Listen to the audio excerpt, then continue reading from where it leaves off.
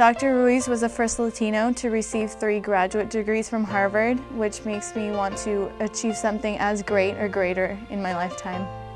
He inspires me because he's gone to university, he's walked the path, and now I feel like I can walk the path behind him. His needs are your needs, and that's something that you don't really find too often in politics. Dr. Raul is somebody that's honest and somebody that's ready to fight for us. If he is voted into Congress, he'll make a lot of changes that will benefit us younger adults in the future. He's the perfect example of persistence and what somebody in this valley should fight for, somebody anywhere should fight for, and that's success. He understands that despite these rough economic times, there is no greater wealth than someone's health.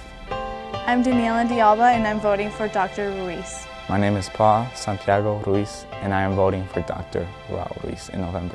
My name is Luisa Catale Villarina Uribe and I'm voting for Dr. Raul. My name is Alexandra Vargas, and if I could, I would vote for Dr. Raul.